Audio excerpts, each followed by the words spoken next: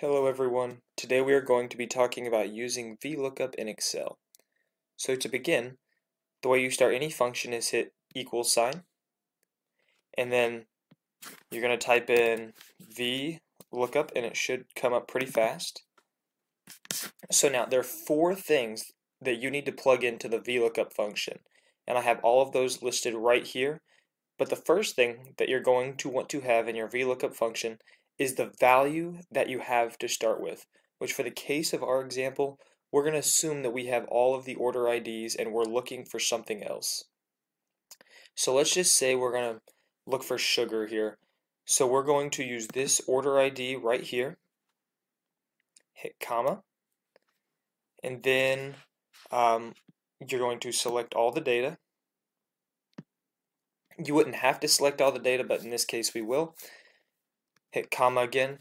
Now, the third thing that you need to do is select the column that you're going to be looking in. So this would be of the highlighted data. So this is column 1, column 2, column 3, and let's assume that we want the unit price. So we're going to be looking at column 3 of the highlighted data right here.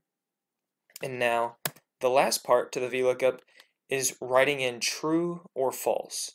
True is an approximate match, false is an exact match. And you're almost always going to want to use false, just because it's going to give you an exact match, and you might not get what you're looking for if you use an approximate match. So it's a safe bet you're almost always going to want to use false. Then you're going to hit enter, and just like that, you can see that the unit price of sugar has been returned just like what we are wanting.